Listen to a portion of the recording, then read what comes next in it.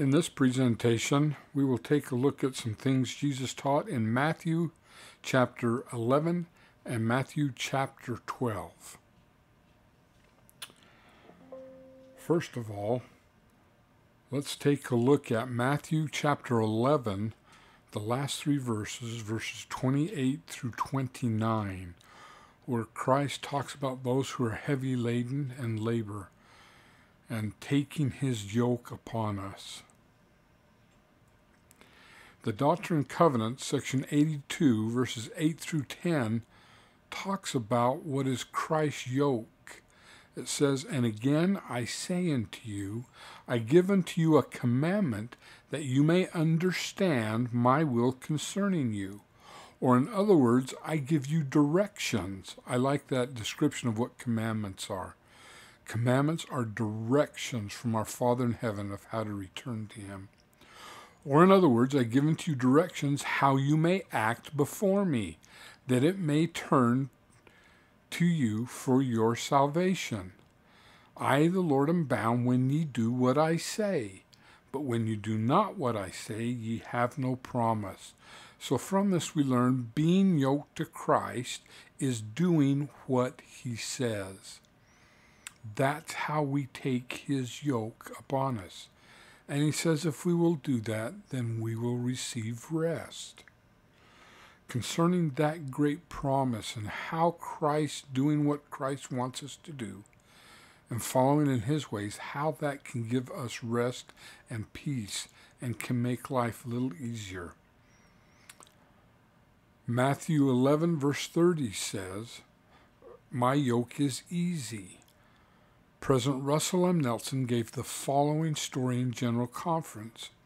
He said, during the recent open house of the Washington, D.C. Temple, a member of the House Committee witnessed an insightful interchange as he escorted several prominent journalists through the temple. Somehow a young family became attached to this media tour. One reporter kept asking about the journey of a temple patron as he or she moves through the temple. He wanted to know if the temple journey is symbolic of the challenges in a person's journey through life. A young boy in the family picked up on the conversation. When the tour group entered an endowment room, the boy pointed to the altar where people kneel to make covenants with God and said, "Oh, that's nice.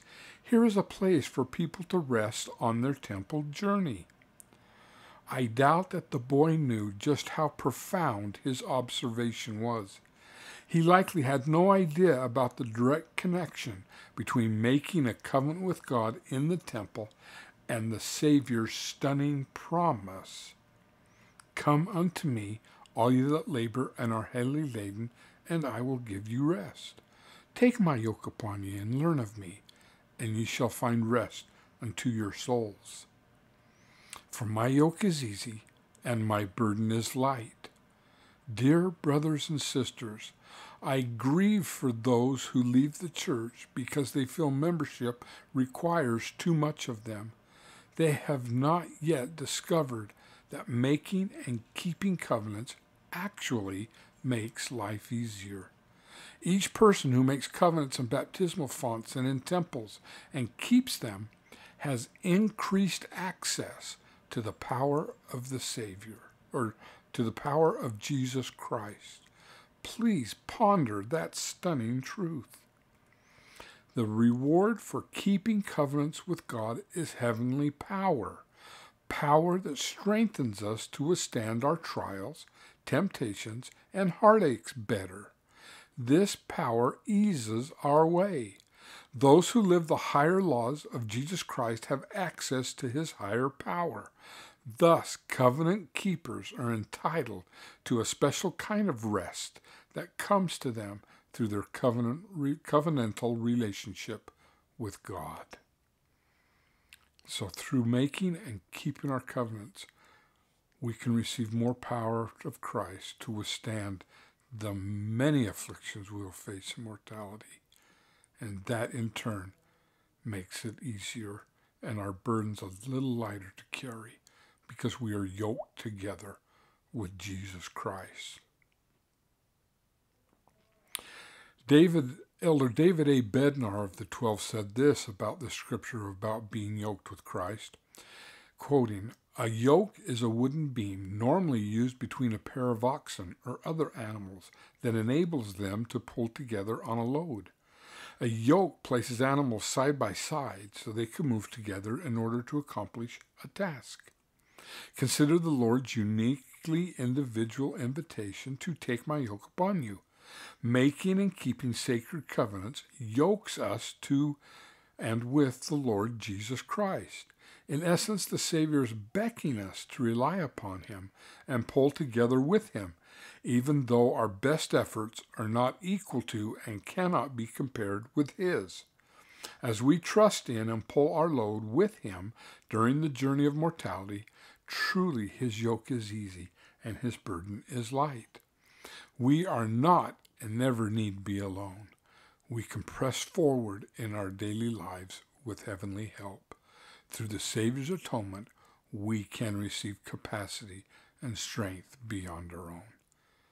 Again, brothers and sisters, if we want to get through mortality with a little more rest, with a little more strength, with a little more help, that extra strength will come through being yoked with Christ, and that yoke will come through our covenants.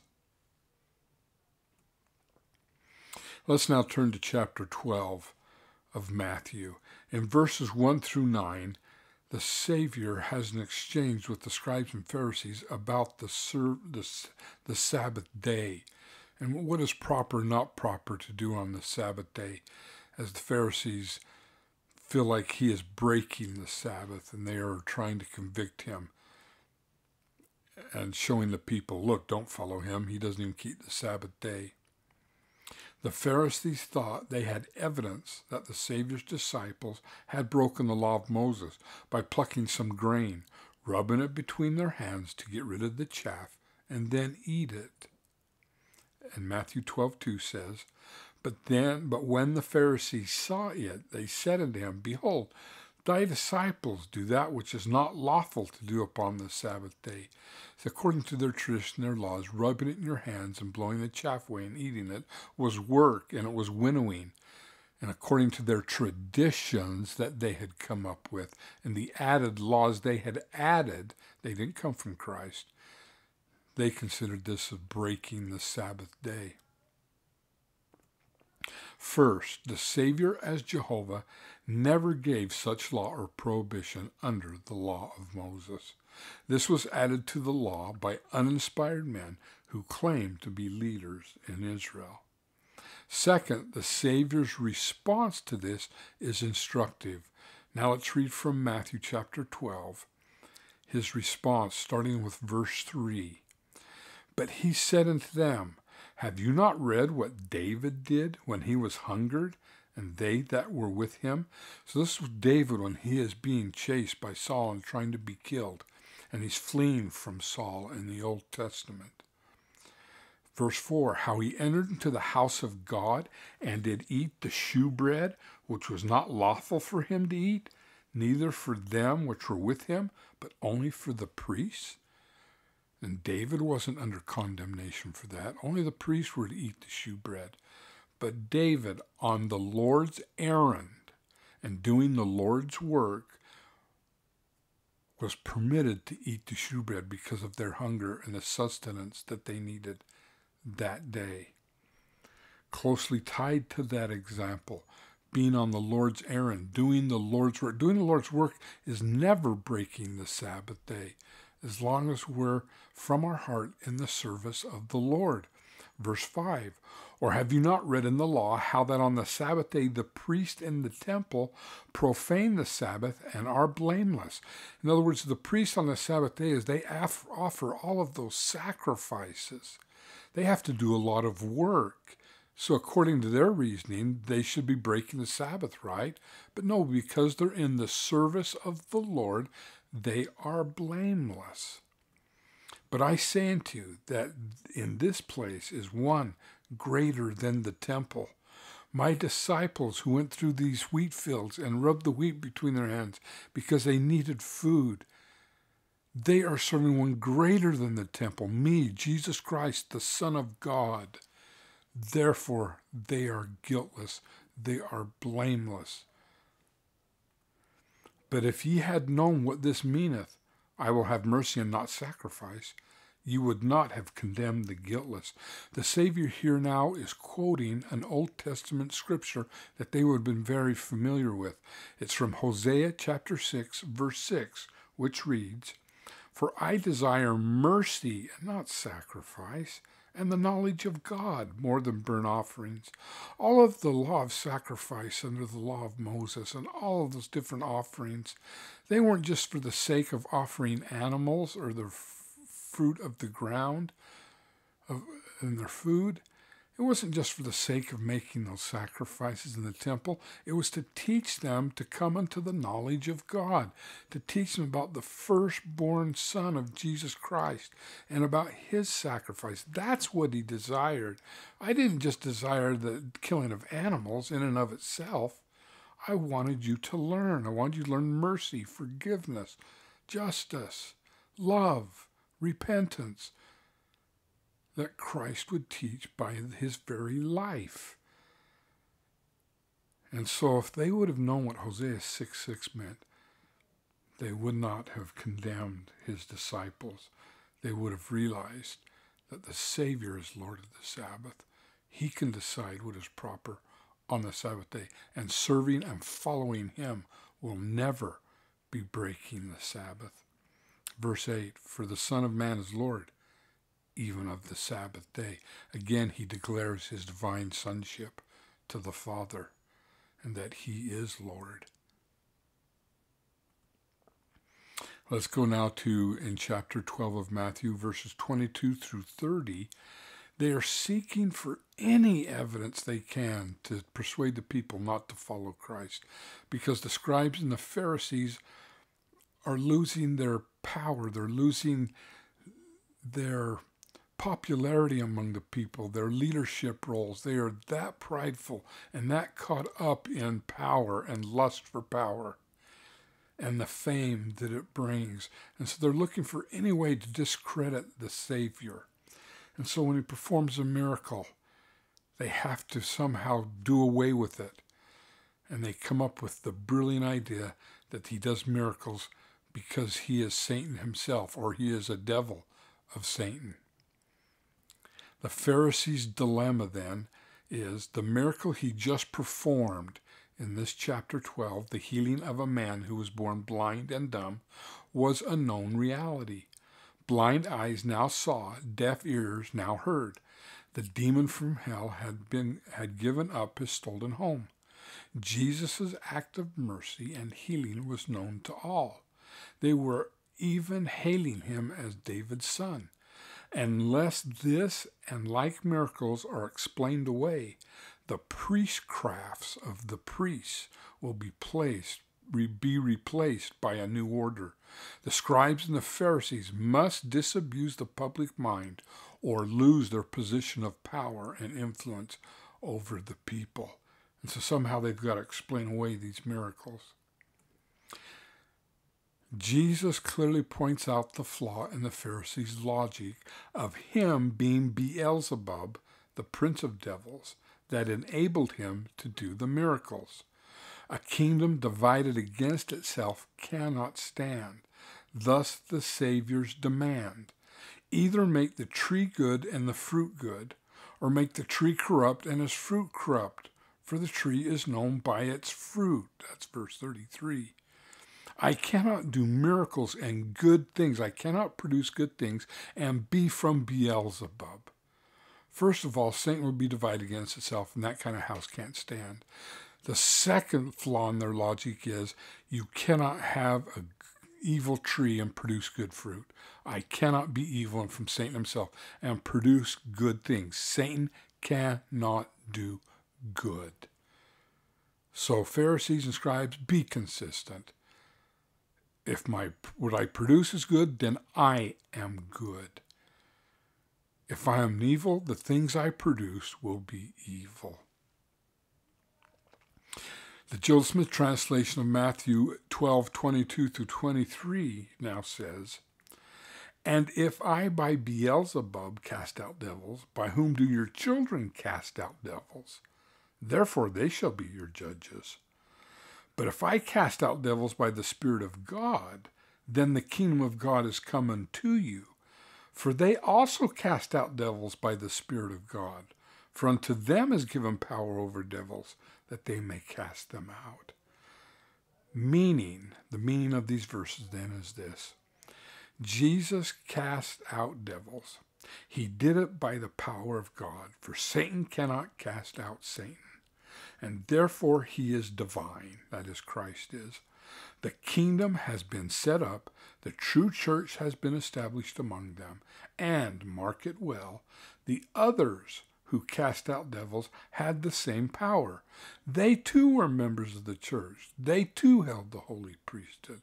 They were followers of the one who then spoke to them. That's what he meant by those verses.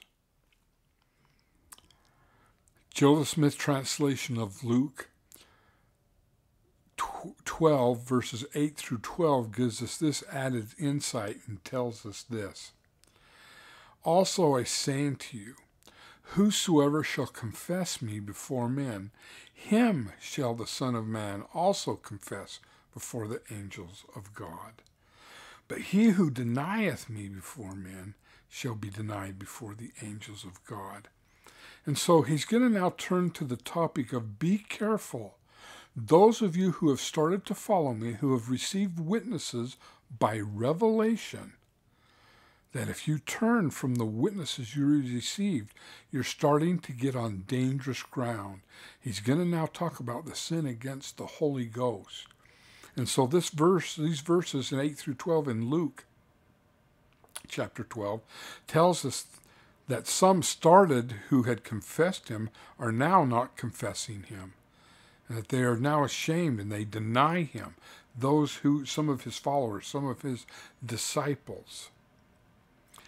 Now, the reason for these words, the reason why he just said these words is this. Verse 10 in Luke chapter 12, Joseph Smith translation, verse 10. Now his disciples knew that he said this because they had spoken evil against him before the people.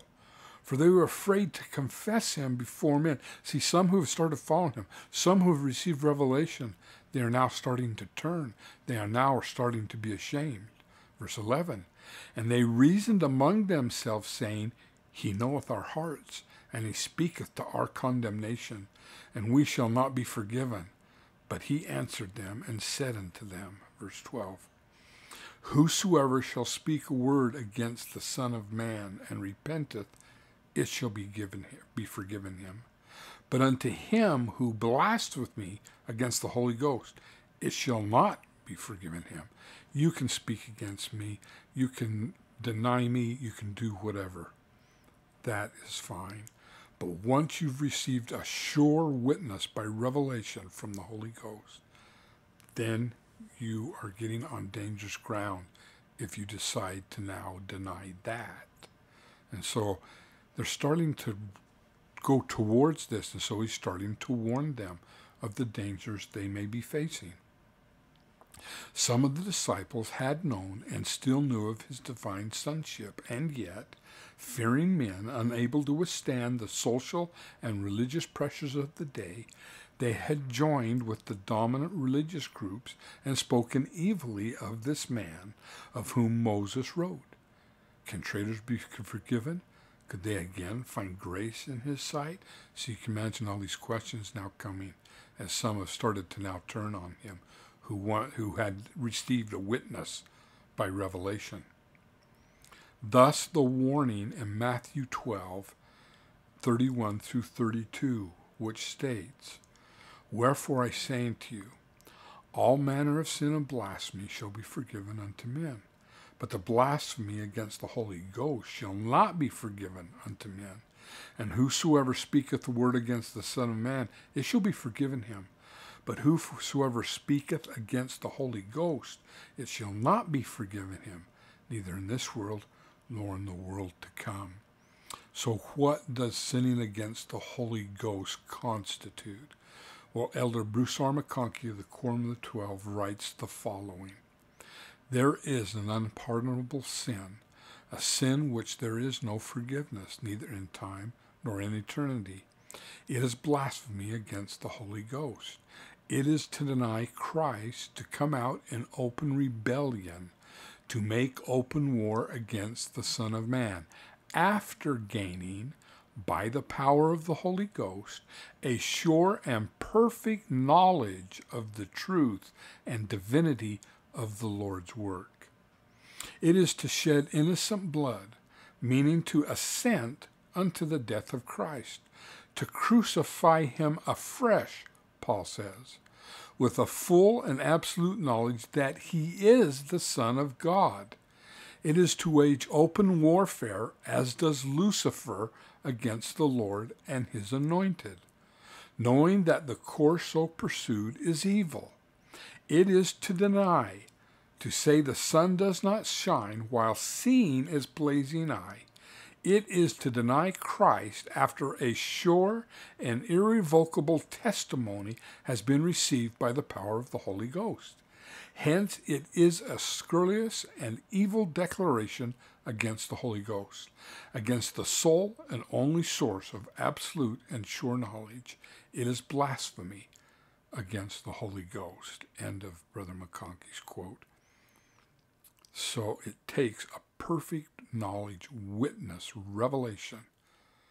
And while you know that, while you know the sun shines, while you're looking at the sun, and you look at the sun and declare it is not there, that kind of knowledge, you turn against Christ while you look at him and you know he is the Christ, and you deny him and you turn against him after receiving that witness from the Holy Ghost. That is the unpardonable sin, a perfect knowledge of truth and divinity of the Lord's work. And then another warning in Matthew 12:34 through 37. He says, O generation of vipers, how can ye, being evil, speak good things? For out of the abundance of the heart the mouth speaketh. A good man out of the good treasure of his heart bringeth forth good things, and an evil man out of the evil treasure bringeth forth evil things. But I say unto you, that every idle word that men shall speak, they shall give an account thereof in the day of judgment. For by thy words thou shalt be justified, and by thy words thou shalt be condemned. See, there's more to it than just evil acts. We have got to now consider our thoughts and our words. Are just men's works of wickedness and overt evil acts needed to warrant one to be damned? Jesus here is preaching strong doctrine. Something less than evil acts will pull down curses upon the heads of the children of men. It is sufficient to think evil thoughts and to speak evil words. These alone identify what is in the heart of man and show the nature and kind of being he is. So our thoughts and our words show what our heart is. And if those being evil are enough to condemn us, let alone the evil acts that we commit, may we be careful. May we watch our thoughts and our words. Now, in the Joel Smith translation, Matthew 12:37, Christ, that says, Then came some of the scribes and said unto him, Master, it is written that every sin shall be forgiven. But ye say, Whatsoever speak against the Holy Ghost shall not be forgiven. And they asked him, saying, How can these things be? Do you see, the scribes and Pharisees, whenever they're asking questions, they're not interested in the truth or an answer to it. They are trying to convict him of something so the people will stop following them. They're trying to say, look, this man is not consistent. He just said that you can be forgiven of sin. But now he says there's a sin that you commit against the Holy Ghost. You cannot be forgiven him. Oh, don't follow him. Look how wishy-washy he is. The Savior has clearly taught the law of forgiveness and the pardoning grace of his atonement. Yet there is an exception to that law. And so he teaches the exception because some may be getting close to committing it. It is that those who blaspheme against the Holy Ghost shall be damned eternally. For them there shall be no remission of sins. They cannot repent, and they cannot be forgiven. This condemnation reserved for those only who have walked in the light, and who now chose to say the sun does not shine while they see it. By raising the question again, the scribes are going to great lengths to find fault with Jesus and raise questions in the public mind about his teachings. It shows you how prideful and how envious they were of the Savior, that they were going to any length to try to discredit him, when all they had to do is turn their hearts, and they would receive so many blessings. The same is true with us today, brothers and sisters. Where is our heart, and who is it turned to? The Joe Smith translation of Matthew 12:38 now says, "And he said unto them, When the unclean spirit is gone out of a man, he walketh through dry places, seeking rest, and findeth none. But when a man speaketh against the Holy Ghost, then he saith, I will return into my house from whence I came out. And when he is come, he findeth him empty, swept, and garnished. For the good spirit leaveth him unto himself." Well, what does that mean? Here's what he's trying to say to them. Meaning, when a man is baptized for the remission of sins, as some of them had been, and when evil and iniquity are burned out of him as though by fire, by the power of the Holy Ghost, when he becomes clean and pure and spotless before the Lord, when he has thus sanctified his soul, if he then sins against the Holy Ghost and loses the Spirit of the Lord as his companion, he is left in a fit condition to be swallowed up in every form of evil and iniquity. The house that was once swept and garnished, that was once a fit habitation for the Holy Spirit of God, that house is now vacant.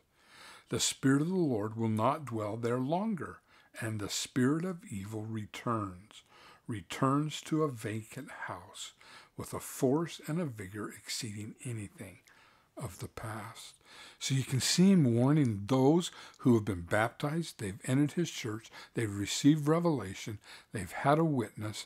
Now the Holy Ghost is not upon the earth yet for them to have the gift of it yet, so that may be their saving thing here with them.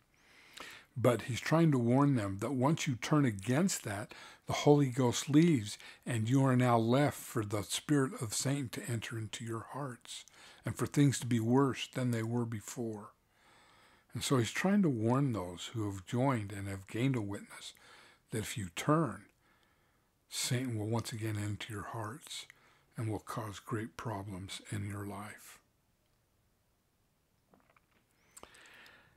Then Joseph Smith translation Matthew 12:39, he says, "Then goeth the evil spirit, and taketh with him 7 other spirits more wicked than himself, and they enter in and dwell there.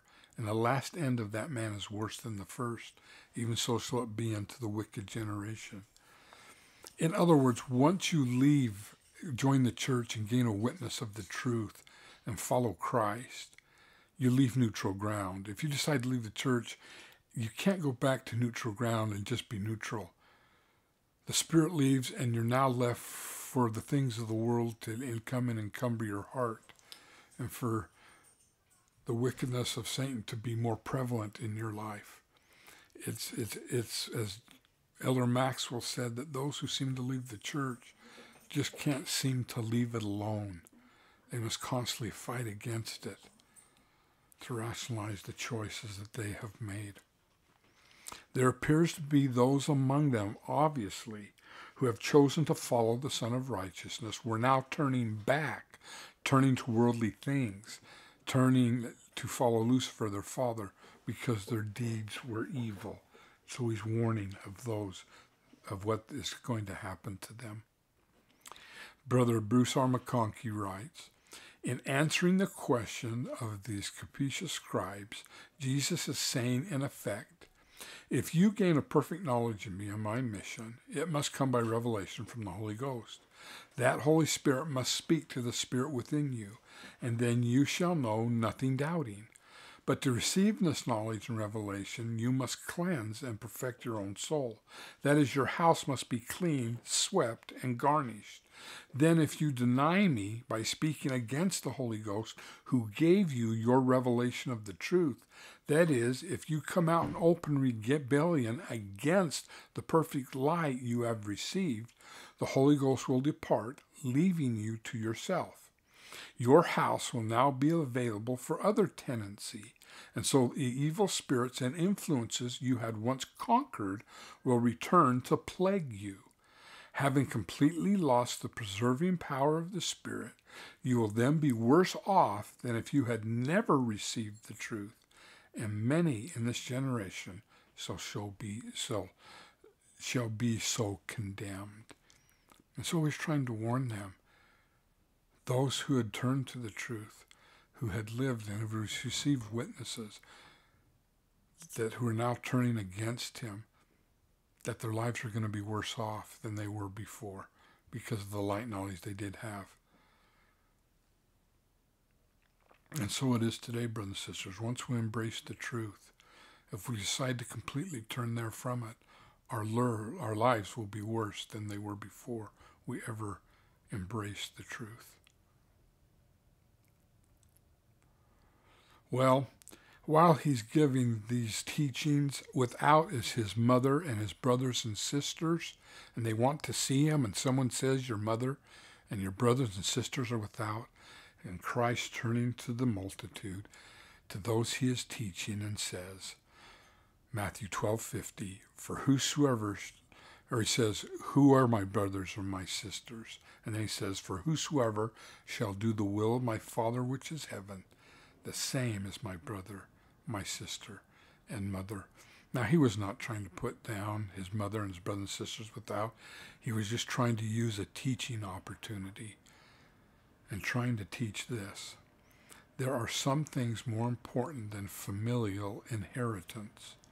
All men cannot be born into this world as the Son of God, after the manner of the flesh, but all through righteousness can be adopted into the family of the eternal God, and become joint heirs with Christ of the fullness of the glory and the power of the Father. All people cannot be the literal seed of Mary, but all through righteousness can be adopted into the family of her firstborn son and become his brothers and sisters. He was just trying to teach that just because that's my mother out there, and that's brothers and sisters, that doesn't mean that they're better than you, that they have a greater claim upon me than you. But he's trying to say, making and keeping covenants puts you into my family. Then you become my children, or my brothers and my sisters. We become of one family. Who then are members of the family of Lucifer, and who the family of the Lord Jesus Christ? Are we not all children of him whom we list to obey? Brothers and sisters, you and I will decide which family we belong to. Who we obey is who our parents are. If I list to obey Jesus Christ, then he becomes my father. If I list to obey Satan, then he becomes my father. May we choose wisely who we decide to obey and whose family we decide to enter into. Thank you for watching. If you enjoyed the presentation, hit the like button and consider subscribing to my channel.